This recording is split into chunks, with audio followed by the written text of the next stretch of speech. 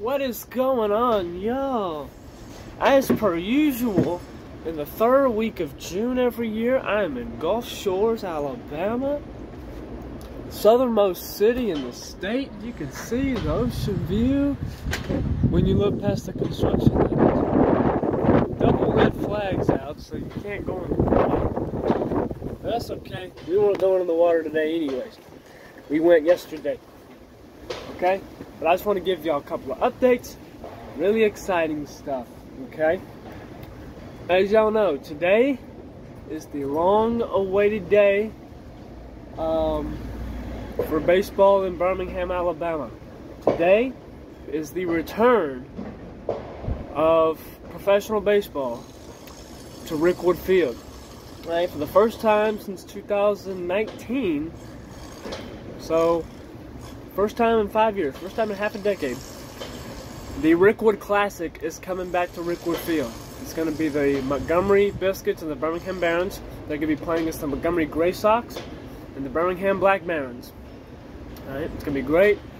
I know a guy. I went to umpire school with a guy who's going to be working that game. Fantastic. I'm not going to be there, but I just know it's going to be awesome. Okay? And then tomorrow, they're going to have a Juneteenth celebration there. And then the next day, Thursday, June 20th, that's the marquee event at Rickwood Field. It's a Major League Baseball game. The first regular season Major League Baseball game ever played in the great state of Alabama. And the pride that I have that I will be in attendance is beyond measure. I got the tickets. They were more than I wanted, of course. I'm sure anybody would say the same thing. But it's going to be awesome. I've seen some pictures of what the field looks like. The outfield fence, it doesn't have ads on it anymore, but it's just padded in green. The dugouts look like, they could have been there. They look like today's dugouts, but they're dark green. They look like they just took the ones that were already there and just kind of turned ahead the clock, and that was it. There's a helmet rack, a bat rack. They didn't have those before. Please, if you want to go see what Rickwood Field looks like before, I have a 2-part tour of Rickwood Field on my channel. Please go watch it. If you can't find it, let me know. I might have it unlisted.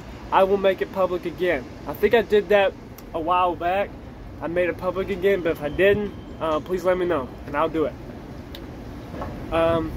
That's going to be awesome. It was something where it's going to be one of those specialty events, kind of like the Field of Dreams and London and South Korea and Mexico City and all those others. Rickwood Field. And I hope it's every year. I do. I don't know if I'd be able to go every year. It's inconvenient this year because it's during our beach week. But I wanted to go, and I was telling my dad, hey, if we're able to get tickets, are you willing to go? And the answer he came up with, yeah, we'll go. Now, he kept trying to talk about the likelihood of us getting tickets. I said, no, don't focus on that. I'll take care of that. Alright? If we do or don't get tickets. There were times it looks like I wasn't going to get them. Those times it looks like it would. Times it did look like it. Turns out I did. Alright? It's fantastic. Alright? But that brought an idea up into my head. Alright? This is just food for thought. I doubt it would ever happen. But with these specialty events, like for example, this Rickwood Field game, they opened up a lottery for it. And when I first told somebody this past week about, hey, I won a lottery for tickets, they said, I thought Alabama doesn't have a lottery. It's like, no, not that kind of lottery. But and it was open for Alabama residents only, as it should have been. That is good on Major League Baseball. I don't need nobody from Idaho who's just a Giants fan, doesn't give a dang about the history of baseball, coming to Rickwood Field and not appreciate it. Alright? That'd be unacceptable to me. Alright?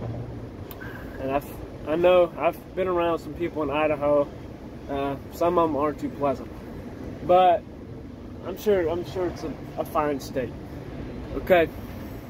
But it was available to Alabama residents only, and then we could get the tickets, and they're having this one-time event, and they're gonna wear Negro League appropriate uniforms. Unfortunately, it came out earlier this week, Willie Mays is not going to be in attendance. He said he just doesn't move the way he used to, so he's going to watch from his home in the Bay Area. I wish he could be there, but that's okay. But I had this idea, alright? And I mentioned this to my dad a couple weeks ago. What if you did the same thing with the Astrodome? Again, I doubt it would ever happen, but you spruce it up. You put the money back in there, and you put baseball back in there. One time. Alright? And obviously the Astros would be the home team. That'd be a no-brainer. And they play against some National League team. Okay? You probably make it look like, I guess you could make it look like any era you wanted to. Obviously, I'd prefer how it looked when it first opened in 1965, except, put AstroTurf in there. So pretty much the late 60s and into the mid-70s until they just had the dirt pits. And you put down the AstroTurf, and you'd probably have to put down updated AstroTurf today. You probably wouldn't be able to use the original stuff because of just standards of big league fields today and Major League Baseball's rules on that.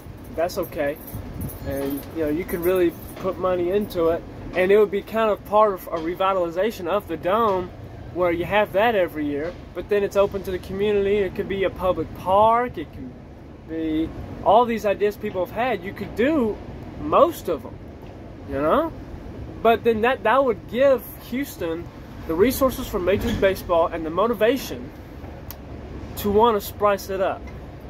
And then obviously I prefer for them to wear the Orange Crush 1971 uniforms and throw back to that time period.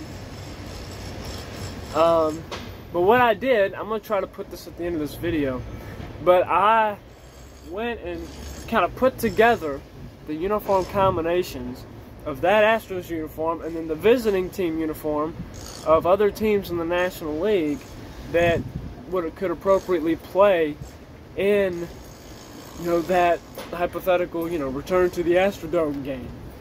And if that would be a case where that lottery should be open to Texas residents only, in fact, you'd probably want to say, maybe you'd want to put like a benchmark and say, available only to residents living below, like Austin or something like that. You don't want people who don't appreciate it going. And so I think that'd be really cool. Tickets would be expensive, of course. They were to Rickwood Field, but yeah. So what I'm gonna do, I'm gonna try to put those at the end of the video. I want you to look through those combinations. I want you to see which combination of uniform you like the best. I'll have like the Astros and the Braves, Astros and the Dodgers, Astros and the Padres, Astros and the Cardinals, Astros and the Cubs, all sorts of different ones. I figured you'd probably want to have a team that was in the National League West, so that'd be Braves, Giants, Dodgers, Reds, Padres. Probably not the Padres. Probably not the Reds. Probably not the Braves, just because the Braves have always had the Astros number. So probably Giants or Dodgers. I prefer Dodgers because you'd have the difference in color combination. The Giants had orange too. Dodgers, you're blue. Astros, you're orange. You have a great looking color combination there. But I'll let you look through them. And what team would you like for the Astros to play in that kind of situation, in that a game like that? And which uniform combination would you most want to see? All right. So just figured I'd give you an update and throw out that idea. Doubt it would ever happen, but it would, I think it'd be awesome. And that would also, if the Astrodome wanted to host a like a summer college wood bat team, like I suggested in a video a few months ago, that would spice up the field for that purpose. And then every year you could just have MLB there. All right. So that's all I got. reaching 10 minutes of this video already, and there's a lot of construction going on in the background. They're building a hotel, but I appreciate it, and y'all will be hearing from me on Thursday, some videos, probably some pictures too, probably some shorts, the short videos. Alright, but y'all stay tuned for that. It's going to be exciting. Thank y'all very much.